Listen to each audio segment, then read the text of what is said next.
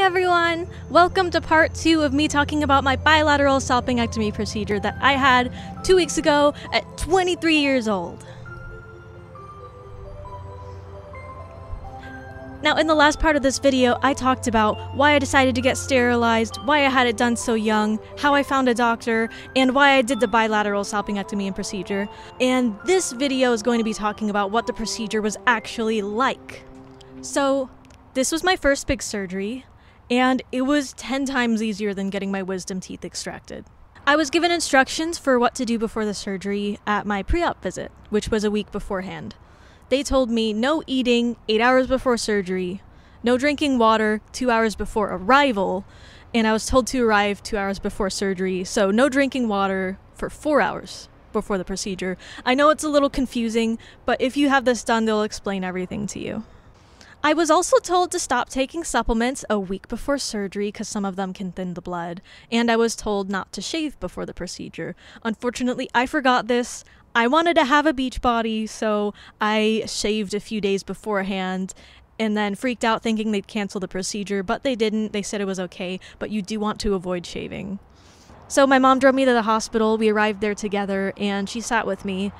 And we had to talk about mortality together since this was my first big surgery and I was really nervous. I actually kind of felt like I was going to die. So I was really grateful to have her there to hold my hand. I also had a really fun little picture book I brought with me called The Meaning of Life that I was reading in the hospital bed. I'll link that book in the description. So while my mom and I were sitting in the waiting room, there was a hospital bed. I had to change into a gown. I was given no slip socks. And I was greeted by a parade of nurses and doctors. I got to meet the anesthesiologist, and everyone explained what was going to happen to me so I could feel safe. They stuck an IV needle in my arm, which was really tiny. It hurt less than a blood draw. It really wasn't that bad. It was probably the most pain that I felt during that procedure. And I was wheeled to the operating room, and before I knew it, I was asleep.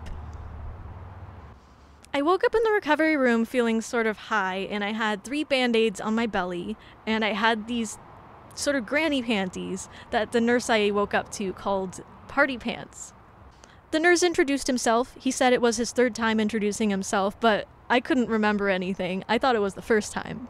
So the nurse handed me a liquid to drink. It was probably some kind of kid's pain medication, but a couple of doses since I'm an adult. I had told them I had trouble swallowing pills, so they arranged for me to have a liquid medicine. That was really nice of them. I drank the purple concoction, thankfully, and was wheeled back to the original room.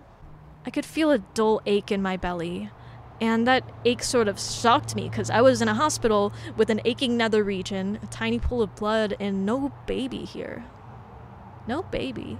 If I were going through so much pain, why wouldn't I get a baby out of it? And I just started to mourn for the child that I was never going to hold in my arms for the first time, and I was never going to breastfeed, and whose tiny little hands I was never going to hold. I had begun to take the baby decision for granted, and I was never going to have that choice again. And my eyes welled up with tears as I mourned the loss of that possibility. I don't think this mourning process is a sign that I did anything wrong. I think it's a natural process. In fact, I think it's a sign that I'm doing things right because it means that I'm being really honest with myself. I had even done a lot of spiritual work prior to finalizing this decision. I went on a trip where I asked what was the right thing for me to do because I had consciously decided that I didn't want kids, but I worried that maybe subconsciously some part of me did want them and these two parts of me might be fighting each other. And what I discovered is that the being is all one being. There's not a separate person living inside your head trying to scream out for help. It's all you. And you know yourself and you can trust yourself. I can trust myself. And what I found was the reason that I was questioning this at all is because I didn't love myself enough. I didn't trust in myself. I knew the decision, I had made the decision, and I needed to trust in that. Because Mother Nature or God or whatever it is, she will always love you, no matter what you do. And in the same way, because we're all a part of God or nature or whatever you believe in, we're all capable of loving ourselves no matter what happens, even if you make the wrong choice. I knew that I could always find love Whether or not I had children, I would have love to give, and I would find people to share it with. I thought of all the good things I would be doing in the world as a result of not being a mom. With the IUD out of my body, I felt at ease. I felt at peace in my mind and body. I felt as though a weight had been lifted from me. I even felt like my belly and uterus region was less painful than before the surgery. I was finally free. I am free. I was discharged from the hospital that same day once I could walk and drink and pee.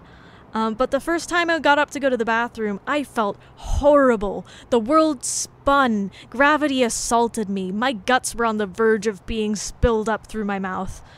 But once I learned how to get up slowly, it was a lot easier to walk. My mom drove me home and helped take care of me. Because I was instructed not to lift anything heavy for a few weeks, it was really hard to do basic things around the house. Just lifting a plate or vacuuming my floor became a challenge. So I'm really glad I wasn't alone in this.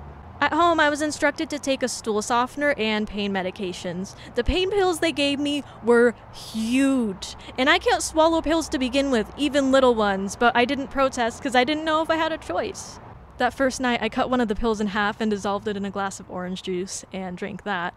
But the next morning when I woke up, I didn't need any pain pills. In fact, I was barely in any pain at all, to my surprise. It was even less painful than getting my IUD inserted. Just a week later, it was easy to forget that I'd had surgery. Actually, the worst thing to hurt was my nose and throat, which were sore from having a breathing tube in them during the surgery, and that lasted for a few days, but that was the worst thing to hurt. And I was warned about this, so the sore throat didn't come as a surprise. My scars are healing beautifully, and my doctor did a great job on them. I think my belly button's looking even better than it did before the surgery. Can't stop poking at my belly button. It's so crusty. Look at that. And I'm really excited to have these new cute little scars on my belly that show everyone, hey, I made this really cool decision for myself, and I'm proud of it. I still have to be careful not to lift anything too heavy for 6 weeks after surgery, and I can't do other things like submerge in water or go get a massage until I'm given clearance by my doctor, which kind of sucks because I love massages and I'm watching all my friends go swimming in the river because it's summer, but it's a really worthwhile trade-off. It's sort of surreal to think about how my belly was cut into, and I have no recollection of it happening and no memory of the pain. I still can't believe I had surgery.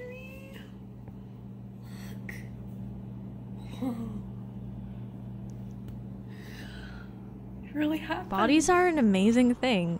You know, I didn't even think I'm the sort to have surgeries because I have so much anxiety and I just avoid things like that. But I did it. And it was a lot easier than I thought. And even if you have anxiety, you can do it too. You're amazing and powerful. We all are. Also, practicing mindfulness the day before the surgery helped so much with my anxiety. I know you hear this all the time, but really just spend the whole day just noticing things around you, focusing on what you can see and hear and taste and touch. I promise you, it will help you so much to stay calm when you're in that waiting room. So it's amazing that I'll never have to think about birth control again. I really made the right choice for me. And you know, I would do it again. I thought about it deeply, took control of my life, and acted out of self-love. If you take the steps and move with the right intentions, you really can't go wrong. Thank you so much to all the doctors and nurses who made this happen. Thank you to the health insurance that made it possible. Thank you to the earth for loving me even through my confusion. And thank you, listeners, for allowing me to be 100% candid with you because I never want to be anything but honest. And lastly, thank you to me for loving myself. Always.